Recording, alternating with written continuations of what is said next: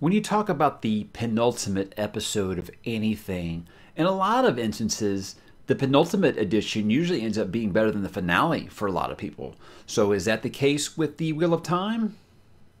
Let's talk about it. When change comes, you can scream and try to force things to stay the same, but you'll usually end up getting trampled. However, if you can direct changes, they can serve you. Nobody walks a difficult path without stumbling now and again. It didn't break you when you fell. That's the important part. Incomplete knowledge is better than complete ignorance.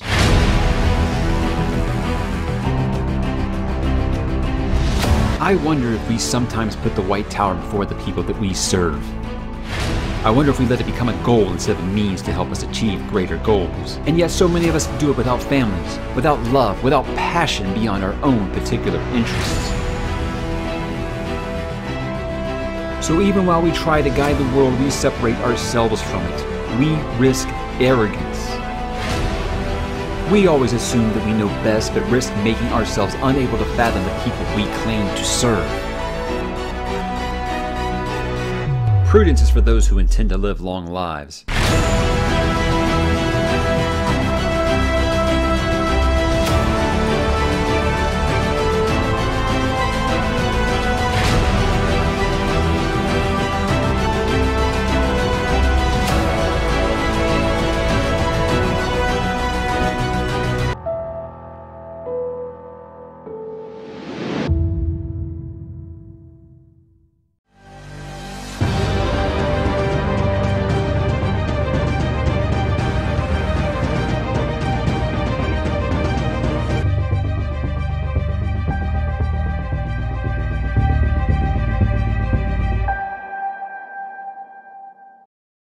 Hey, what's up, wheelies and dark friends? Mike back one more time before the finale of the Wheel of Time, and that's because today we're going to be talking about book number 13, The Towers of Midnight. And I always say The Towers of Midnight. It's just Towers of Midnight.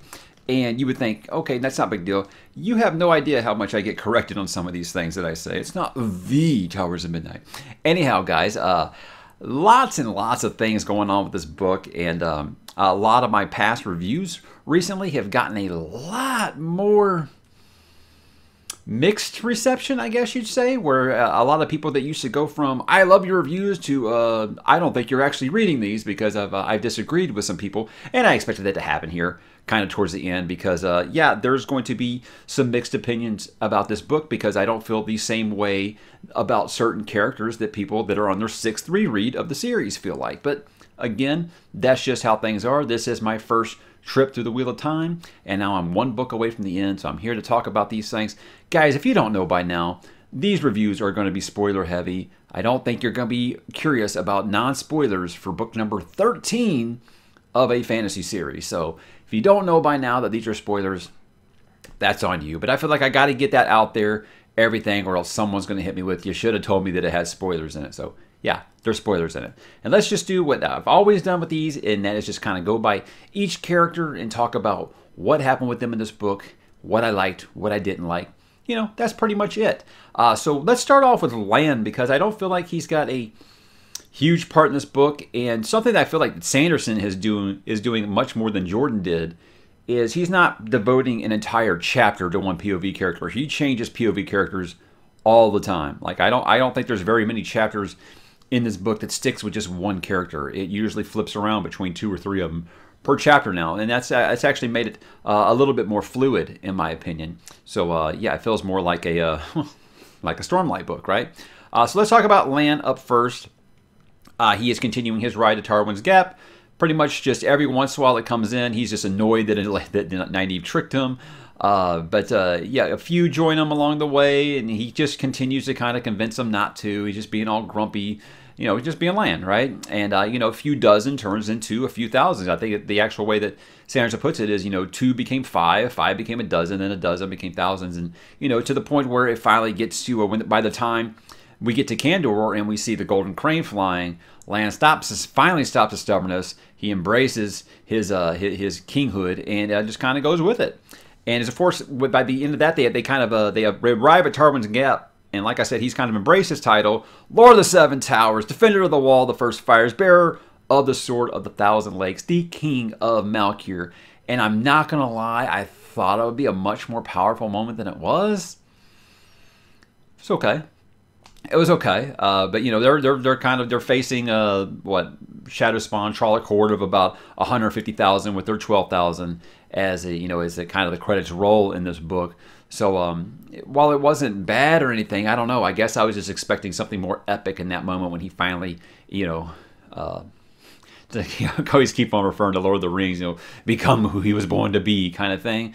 I don't know. Maybe that was just on me. I don't know. I mean, again, I didn't have a problem with it. I just didn't get the the goose flesh. I think that the Nynaeve's or the whole the Golden Crane Flies for Tarmageddon moment was much more impactful than this moment was, I thought. And that's just kind of surprising. If you told me that it would feel like that I would like Nynaeve's moment of that more than I would like Lan's moment of that, even 5 books ago, I probably would have been stunned that you told me that. But that's kind of where I am. Let's move along now to Rand. You know what? I actually want to start my clock here because I don't want this to go too long. That's right. Real time review that's not going to be long. Give me a break. Rand has such a big part in the Gathering Storm. I didn't expect him to have too big of a part in this one. He's got some big moments, but there is stuff that I'll feel like I can talk about him early in this review, and don't feel like I'm kind of saving the best for last kind of thing. So he comes down from Dragon Mountain after he's had his whole, I guess he's regained his humanity, so to speak. He's remembered how to smile, as Catswing would put it. But he walks through this field and where there's all this rotting fruit, all these rotten apples or whatever, and he starts bringing them back. They start coming back to fruition. Is that the word I'm looking for?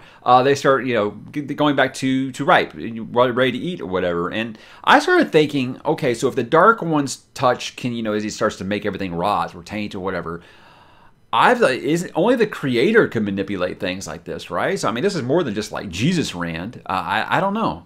I thought it was like, wow, that's impressive. So, yeah, he tells the farmer to go ahead and pick everything now, so that because he doesn't know how long it'll last or whatever. So interesting. But he says he's got to head to Tarvalin to have a discussion that he says, quote, she's not going to be happy about. And I think we know who that is.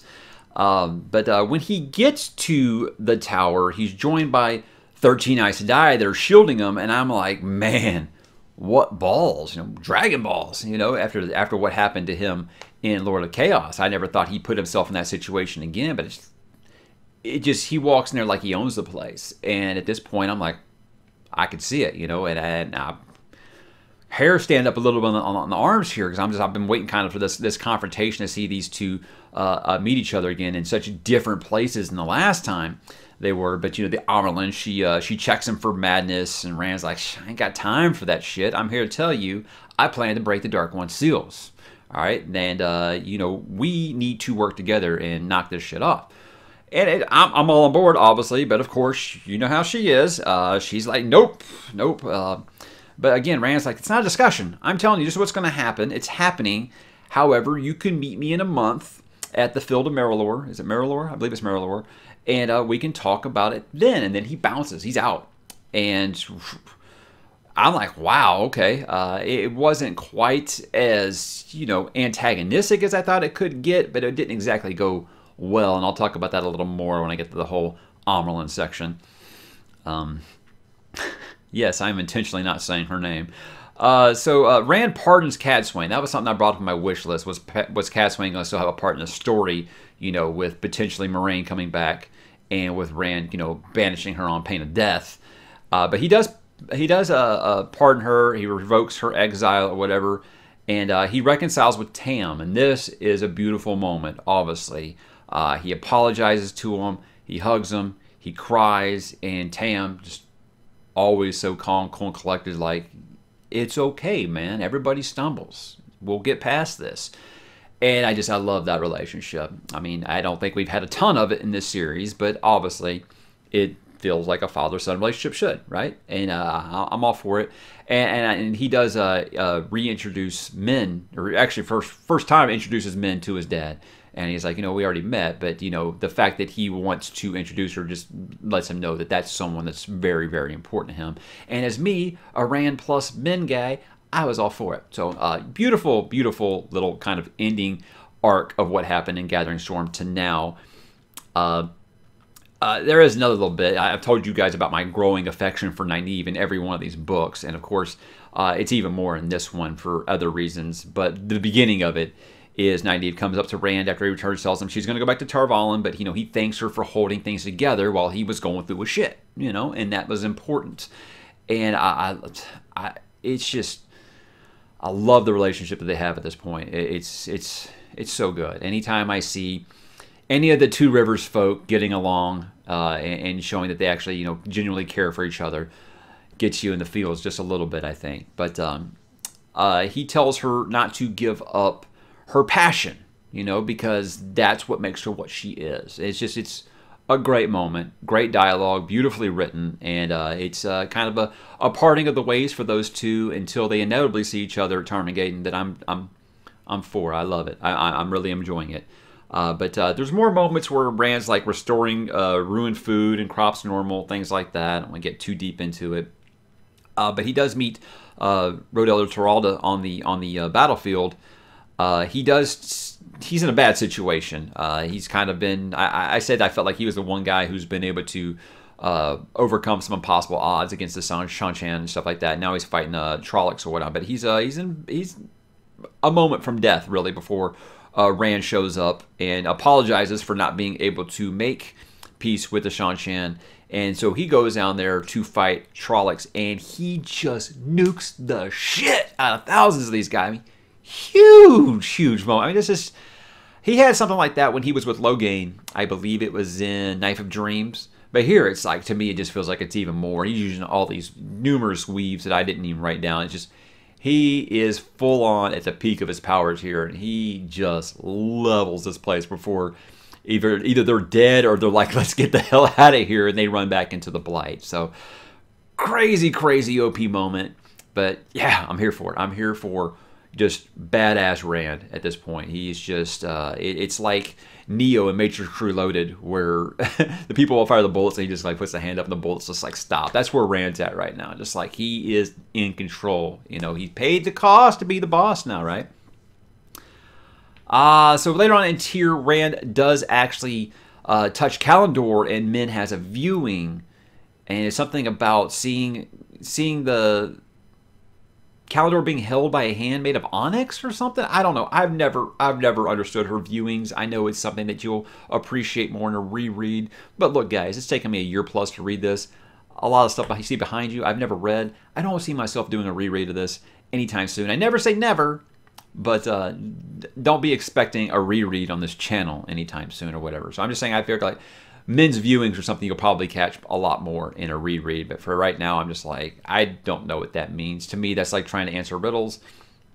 I've never been good at riddles, so there it is. There it is. But I'm sure all of us say that will be playing into something in Memory of Light.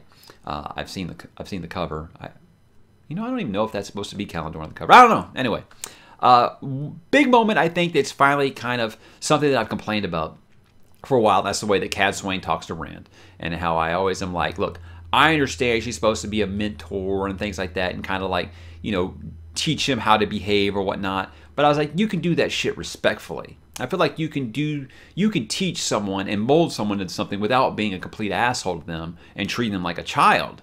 And so at one point she calls him boy, and he just snaps back, I'm 400 years old, and I demand your respect more than that. And I love it. I recall correctly, I believe she says like she's proud of him or whatever. So yeah, just again, another great moment for Rand. I feel like this is tying up all the problems or all the shortcomings that I found, and now we can just finally focus on Tarmangaden here in the last book, and that's exactly what I wanted. So Rand's story in this is doing everything in Gathering Storm and in this that I wanted. I feel like Rand is at a place now where I'm ready for the last battle of Rand. I don't need anything else. Anything else I get, cool, it'll be a bonus. Besides that reunion with the three Taviran, there's nothing else really I need from Rand in this. But that's pretty much it. He's in the epilogue. He's having a dream of Lanfear saying that she wants to be free before she says he is coming. And that's kind of it. Lanfear I wouldn't trust as far as I could throw a shot put, which isn't far. So that's kind of where I'm at with her. Let's keep it moving along here now with Avienda. Now, I've been very vocal in the last few reviews that Avienda stuff hasn't really been grabbing me. Even in the last book, I think it was just kind of like, yeah, cool, she figured out their little trick about how to become a wise one. It just wasn't really much. I wasn't really feeling it or whatever. I mean, it's been, I can't even count how many books it's been since I've really been invested in this character. Before, it was just like she was just there to keep telling Elaine to quit being stupid, and then it was like nothing. So I feel like this is the first one we finally get something, and it started slow to where I was like, I've already seen this movie, Sanderson. I don't need you to play me the greatest hits from The Shadow Rising, but it has enough of a little twist in it here that I actually really liked it. So, you know, she's back in Ruidian, and she tries to feel the purpose of the glass columns, you know, like she's done with the Terra Angreal a few times, and things just kind of go crazy. Now, like I said, I thought we were just going to get another moment like where Rand was seeing all of his ancestry in The Shadow Rising, but what this is she sees her descendants instead of her ancestors. So she's seeing the future. So this is like, oh, okay, this is interesting. But she sees that the Aiel are eventually, this is what she's seeing like after the last battle. And she's seeing that the Aiel just are going to be wiped out eventually by the Sanshan. And she wants to know, basically, you know, is this something that is fluid? Is this something that's going to come to pass no matter what we do? Or is this, you know, is this like The Dead Zone with Stephen King, where you can see it and you can change it? So it's very interesting. I'm not really sure what she could do really to change it necessarily, but it was interesting enough that I'm like, wow, okay, that's a little twist from Ruidian that I didn't expect there. So props to that. But very, very interesting in getting not just like a redux of that, but enough of a twist that it was something that I appreciated reading again. And I feel like that's something like, if you go back to that Shadow Rising review, I was saying, like, when I first read that chapter, I was kind of annoyed, and then I reread it, and I was like blown away by how incredible it was. So I didn't reread this one, but at least it helped me understand what was going on to a point where I think I got it before Avienda understood what was going on. But very cool, and I don't know if that's really something that's going to be answered in A Memory of Light, because I don't think that in Memory of Light you're going to have your big climax and then you're going to learn about what happens 15 years after the last battle. I mean, I don't think so. I think it'd be kind of anticlimactic. So I don't know. I don't know if this is something that's going to be answered or not. We'll see. We'll see. Let's move on to Nynaeve. I talked about my growing affection for her, and it just grows even more in this book to where she's one of my favorites in the whole series at this point, and I never thought even 5 books ago that was going to happen. So incredible, incredible art for Nynaeve. For all you people who say you just don't like strong women, you aren't listening.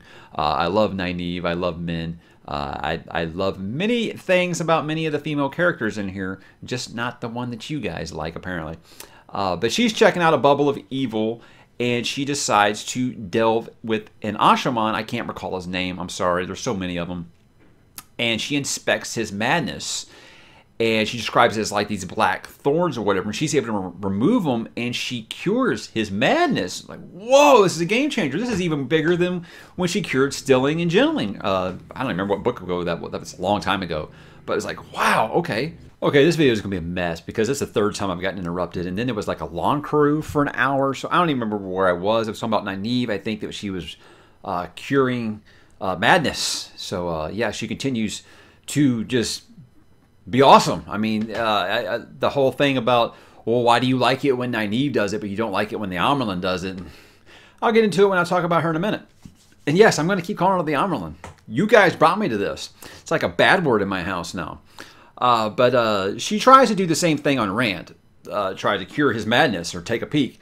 And she looks near it, but where that Ashman only had like one set of the black thorns, she sees just like numerous, and they're like covered in this white light, and just she can't do anything. So obviously I'm just believing that this is just the like you had the whole thing about the wound and the thing fighting. It's kind of the same thing going on in his head right now. You got the darkness and the light kind of fighting or whatever. That's how I took it as. I don't know. Probably someone will probably explain that a little more to me. If it's something that's going to be referenced in A Memory of Light, Memory of Light. Don't tell me, obviously. But that's kind of where I took it as. But we are going back to the tower. And the Aes Sedai... Wait. Yeah, it was. The Aes Sedai testing for Nynaeve. That's where she's headed. And it's the testing is a little more difficult than usual. And I'm just going to say it's because Egwene is a tit. Oh, I said it. It's because, yeah, she knows Nynaeve personally, and so she makes the test a little harder. And my theory on this is because she can't dare stand that someone else might be better than her. And that's what I really think that this is. And sure, is my growing animosity towards her contributing to that? Maybe, maybe, but it just feels like that. She knows Nynaeve's better, but you know what? You know someone's better, you're always going to kind of stack the deck against them. It's just kind of human nature or whatnot. So I can't really blame her there, but it still doesn't help for, you know, my growing disdain for that character right there. And also, Nynaeve's my girl now, so I feel like I got to protect her. Not that she needs any help from me, right? But they raised her to Aes Sedai even though she failed for using a forbidden weed, which we know is balefire or whatever. And the biggest moment here for me is that Nynaeve says she would choose Lan over being an Aes Sedai anytime.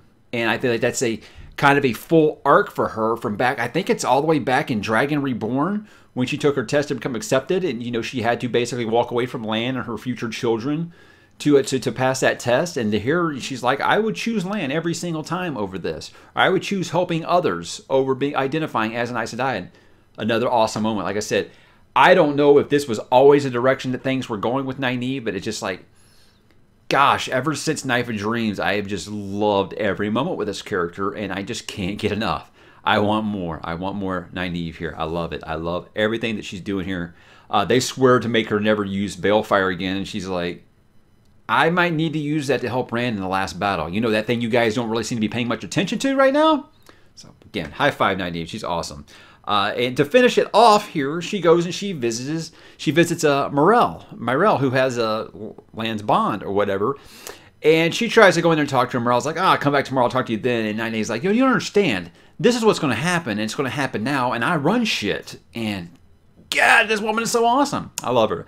I just can't say enough right now about how I feel like this character's taken a 180 for me, where I never really had any disdain for Nynaeve. I was just like, gosh, she's such a hothead, and she's just always mad, and quit yanking your goddamn braid. Love it. I love it. I really think that I might end this series with Nynaeve being my favorite character, and I never thought that that would happen. So, people think that I've gotten really negative in these reviews. Does this sound like negativity? I love the growth of this character so much, and it's amazing. What an arc it has been. Just wonderful, wonderful writing, and I love it. Just fantabulous. She's in the big fight in the tower later, which I'll get into now, and I'll start with talking about Gawain. I know how everybody talks about Gawain. Let me talk about what happens in this book, and then I'll address that. Blood Knives. Shan Chan assassins. I think those are really awesome, really kick-ass. I'm just imagining like these freaking ninjas and stuff. But they're sent to the tower to take out the Amyrlin. And what is really awesome about that, like, she keeps getting pissed because he keeps like saving her and she doesn't want to be protected, all that kind of stuff. But when the shit goes down big time, Gawain fights off 3 of them, but you know, he's fatally wounded. But dude, I don't think that people understand here that this might be the best swordsman in this entire series. I mean, he fights off 3 of these things, and he fights 2 of them in the dark and wins. He's a badass, man. I think only Lan might be maybe the only better sword fighter than him. I don't know. That's, at least that's how I'm reading it. I am definitely reading that Gawain is a badass with a sword. But Egwene does heal him and bonds him as her warder, like, in my opinion, has been inevitable since like book 4 or 5. I don't know. But he discovers his mother is still alive, but he's still reluctant to give up his Rand hate. And I think maybe that's why people don't like him. I don't even know. I don't even care. I think these are 2 annoying characters and they belong together. But really, I can't even say annoying because Gawain doesn't really bother me. He's just kind of useless except for sword fighting. I noticed that when Sanderson took over, he definitely gave him an expanded role. I don't know if that was always in the plans or if this was someone that Sanderson just liked more. I say that he's mostly useless unless shit's going down and you need a sword. So yeah, he should have just been kind of a quiet swordsman or whatever, I think. That's why they changed. But people comparing him with like Elaine, I don't see it. But let's get on to that other half of that annoying couple. You know her.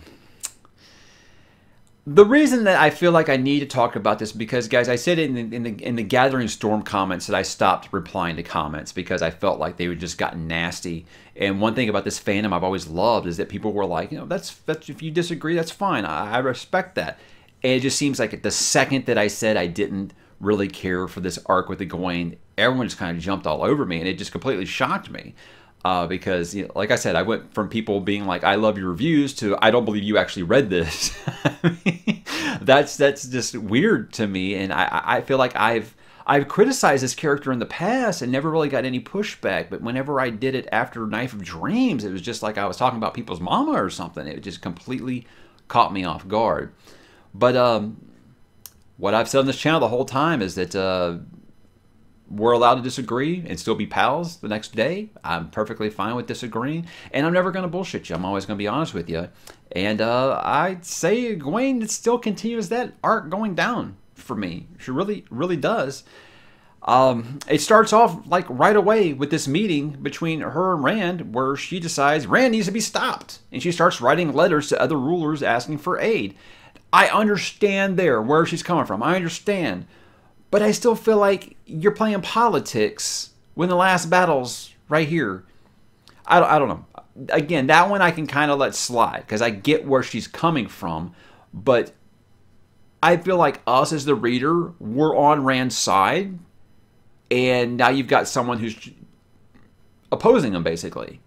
Trying to stop. You're just being that annoying gnat while I'm trying to focus on the greater problem. You're the one crying about an election during when there's a virus going on in the States right now. You know, that's how I feel about like this. That's how I feel like what's going on with her character. So the Black Aja attack the tower. Masana is revealed to be Danielle. I don't even know if I had a theory on that. You guys know my opinion on the Forsaken. At this point, I couldn't even remember how many of them were left. But she does get the upper hand on her and actually slaps a dom collar on her. And I was like, oh, okay, this is taking me back to the Great Hunt here. You know, when Egwene actually got the collar on her, and I believe it was a Great Hunt. I'm thinking, oh great, there's gonna be some PTSD here or something for her to deal with, right? No, not anymore, not this, Egwene. Look, I regret using the word Mary Sue. I think that's what really set a lot of people off. Where exact words were, I feel like she's leaning towards becoming a Mary Sue because she always fails upward. I mean, she always wins, and if she fails upwards somehow. And I stick by that, but I probably shouldn't have used that word because, you know, feelings and people get all upset about these things. So why don't I go with OP? She's super OP because she just believes this collar off her neck and off it comes, and then she just crushes Masana's little mind like a grape in a battle of wills because she's just so strong. I don't even think Nynaeve could do this. Remember Nynaeve fought Megideon, and it was nothing like this. So I'm sorry, guys. I just don't buy the forced bullshit with Egwene as a character. I don't buy it. And I'm not going to back off of it. I hate that you guys feel like you can't listen to my reviews anymore because we disagree on this topic or that I don't understand. I understand. I just don't buy it. It's wish fulfillment garbage, and I don't like it. There it is. So she opposes Rand and also tries to tie Perrin up during the middle of a battle. There's a battle, there's Forsaken, there's Black Aja everywhere, there's fire, there's all kinds of shit going down, and she tries to tie Perrin up and be like, I'll deal with you later? How can you guys not understand the problems I have with this character? How do you not see this? She's power tripping hard, man. Big time. And I say she's one step below Darth Rand at this point. I don't get why people can't understand why I don't like her. So the last battle's coming. She's only concerned with politics. Like I said, it feels like what we've got going on right now in the States is you got all this political posturing when you got a quarantine that we're fully living in. I don't care about your politics right now. I care about the task at hand, which is Tarmageddon. And I don't feel like they're worried about the right things right now. So that's where I'm at. Let's talk about, you know what, that might be where I need to break it. Yeah, because Perrin and Matt are the majority of this book, and so I want to give them the attention that they deserve. So let's take a break here, and we'll go back into part 2 of this review right after this. Hang tight.